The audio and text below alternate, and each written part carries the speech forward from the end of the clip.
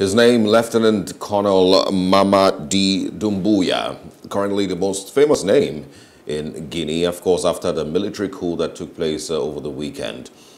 Shocking news, of course, when that story broke, hearing gunshots all across the presidential palace until it was declared that Alpha Conde was no longer president of Guinea. And of course, we've also seen reactions across the country, seeing citizens celebrating the coup in Guinea. Earlier, we spoke about this, and got to share our thoughts on what exactly this means for the country and how this really shows a lot of the weakness with regards leadership here in Africa and the reaction of citizens a lot of times. And I also got to speak about my concerns. When people celebrate a military coup, do they not understand what it means, or do they not, do they simply not care? And that's what it really shows. And it was one of the things I was talking about earlier. A lot of people do not care in these countries. It doesn't matter what it looks like or what the consequences, likely are. A lot of these citizens in certain African countries do not care as long as that person that they perceived to be a disaster in government is thrown out. And so it might be, that they look at this as, oh, finally, breakthrough and, a better country, a better Guinea, in the near future. But, it always doesn't, turn out that way. The African Union has put out a statement, the Nigerian government, the ECOWAS has also put out a statement, a lot of them also condemning this coup in Guinea, but nobody is sure what exactly would play out next, how this would turn out. And the news this morning that was talk about a transitional government, that will be put in place in Guinea, hoping, that they, very likely would, set the pace for elections sometime in the year.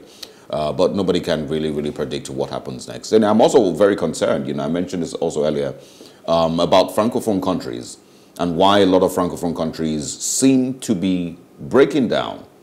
It happened in Chad, happened in Mali, happened also in Haiti with the assassination of the president. And you would always see the president of France eager to, step in, when there's a new government, or eager to step in, and share his thoughts, or share his views on some of all these things. But what exactly is going on with Francophone countries and, countries that were colonized by France is something that people really, or we need to pay a little bit of attention to and see if there's, there might be a little bit that is hidden beyond, the eyes. In his inaugural address in 2010, Alpha Conde told the people of Guinea that he wanted to be Guinea's Mandela. He wanted to unite every citizen in Guinea and just build a prosperous country. So there was lots of hopes, so high hopes for Conde's presidency. But people, look back the past few years and say that his tenure, his administration has been anything but like Mandela's. And the military say that, that's one of the reasons why they've stepped in. They're saying that they're blaming corruption, endemic corruption, and poverty. Critics are also saying that Alpha Conde has failed to deliver the democratic restoration and ethnic reconciliation that he promised. So this is what we're seeing in Guinea right now. I already announced during our top trending that the World Cup qualifiers scheduled to hold in Guinea has been indefinitely postponed. And the question remains, what next for Guinea? There's always a perfectly sweet explanation for a coup. Most coup plotters will always, give pretty much the same reason. Coups all across the world, here in Africa and beyond, always are blamed on corruption and mismanagement of government and some of all of that, and that's why they are taking over to restore power and to give the country, the citizens, the country that they deserve. And 9 out of 10 times it doesn't turn out that way, because a lot of these coup plotters really aren't ready for government. They don't understand what it means to actually govern.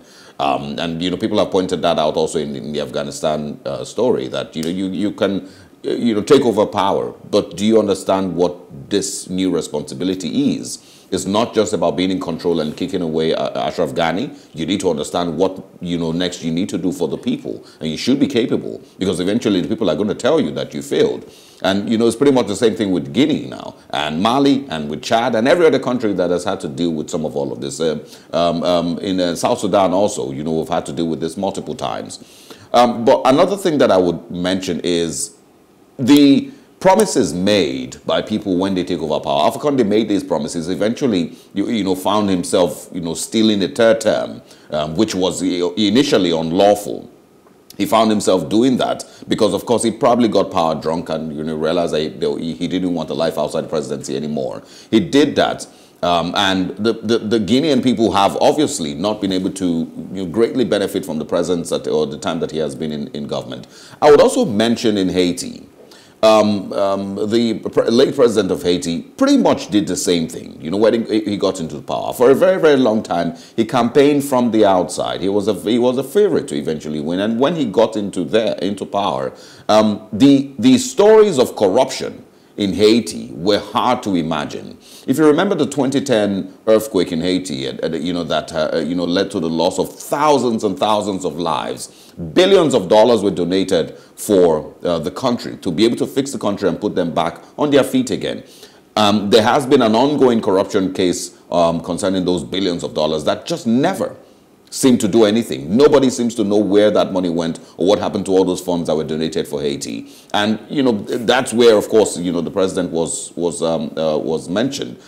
His companies, his cronies, his political friends, a lot of all of them were blamed for the same corruption until his assassination sometime this year. And so promises, will never run out of promises. There's only a few countries in Africa, generally, that you can look at and say, okay, well, there is some sense of leadership here.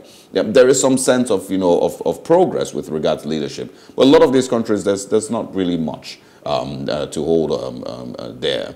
Luckily, there's a few of them that you can look at and say, okay, they still have at least some institutions, democratic institutions that are able to checkmate government. And you look at that and maybe look at South Africa and look at what's currently going on with Jacob Zuma, from president of South Africa. You can also look at the Ghanaian president and see that there is some semblance of institution that puts government in check. Cyril Ramaphosa over the weekend, that's one of the stories I took here on Saturday, had to address his parliament after he was questioned on certain things.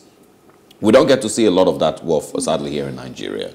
So best of luck to the people of Guinea. We hope that there is actually a transitional government. Well, we hope, or rather, that the ECOWAS and the AU and every other country on the outside is able to find a way to influence and to, create some calm and ensure that this new Lieutenant Colonel who has taken over power, understands what is at stake. Indeed, that's really what we have, hope. Because when we look at the Mali situation, that junta that ousted the administration of President Ibrahim Boubacar Keïta in Mali in August 2020, it still seems to be a mess. I mean, they set up an 18-month transitional government with the military, heading that. Elections are due in February 2022. So you see how long and how much time it's taken, and there's still pressure from international partners to make sure that, they stick to the election timetable and the deadlines and all of that. So for something that's relatively fresh, happened just on Sunday in Guinea, it's safe to say that when we look at, what happened in Mali,